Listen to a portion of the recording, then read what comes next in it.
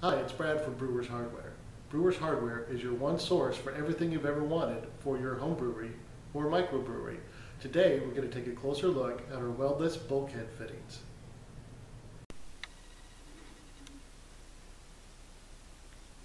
We have a few different configurations of our weldless bulkhead fittings. This is our original fitting here. If you're like me, when you first started brewing, I was always looking for the cheapest products that did the most for me. And I couldn't afford to get my kettles welded, so I looked for some weldless bulkhead fittings. And all the ones I found always leaked. But we have a solution here at Brewers Hardware, and let me show you what makes our weldless bulkhead fittings different. For one thing, the nut is massive.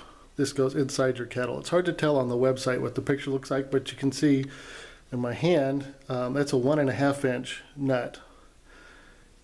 And on the nut itself and on the washer side, you can see there's actually grooves in the nut that hold the washer in place, so it doesn't spread out and leak. It actually gets held in place and get a more positive seal on the wall of your kettle.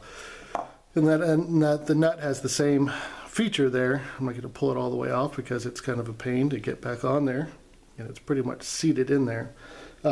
We've taken a cutaway of a kettle so you can kind of see how this gets installed. So the nut goes on the inside. The hole itself is a 7/8 inch hole, so you can either drill this with a step bit or with a punch.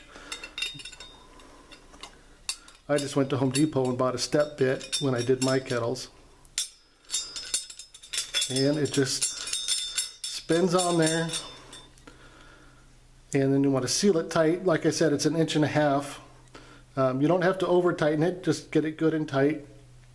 Those silicone O-rings are heat resistant and will hold a really good seal. And on the outside now you have a 1/2 inch male threaded fitting, so you can put a valve on the outside. And on the inside now you have a 1/2 inch threaded, so you can put a dip tube, all other kinds of types of fittings in there. Now this is our main selling product that we have. We also have compression fittings that do pretty much the same thing, except on the inside, rather than the 1/2 inch female fitting, there's a compression fitting that comes with the nut, and all you need is a dip tube. Then it screws on there so you can reach the bottom of your kettle, and it has the same grooves in the nuts to hold the O-ring in place. We have these compression fittings in 1/2 inch and 1/4 inch. So check them out on the website and pick the one that's going to work best for you.